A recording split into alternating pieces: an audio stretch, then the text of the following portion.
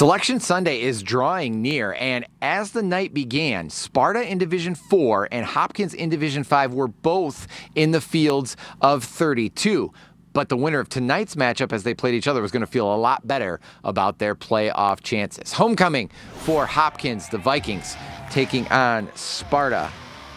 This is a defensive battle for much of the first half, and it's the Vikings trying to go to the air, not really known for their ability to throw it, but the pass is deflected and intercepted. Ben Post coming up with the big pick for the Spartans. First play of the second quarter now. Hopkins getting the running game going a little bit. Xander hits here with a nice gain into Sparta territory, but once again, the Spartan defense would stiffen and keep this game scoreless until eventually the Spartans going to give it to Dylan Tarosky, able to just stop on a dime, make defenders miss, and go all the way to the end zone. If you can believe this, Sparta played another unbelievably close game, winning 21-20.